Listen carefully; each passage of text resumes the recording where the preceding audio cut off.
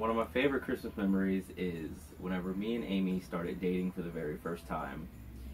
She wanted to go fairy lighting, what she called it, essentially where you just drive around neighborhoods and you look at all the Christmas lights. And we had recently moved to Richmond to stay with family, and we moved close to the Pecan Grove area, and it was probably one of the best times that we ever had fairy lighting, because these neighborhoods' excitement about Christmas and their lighting competitions.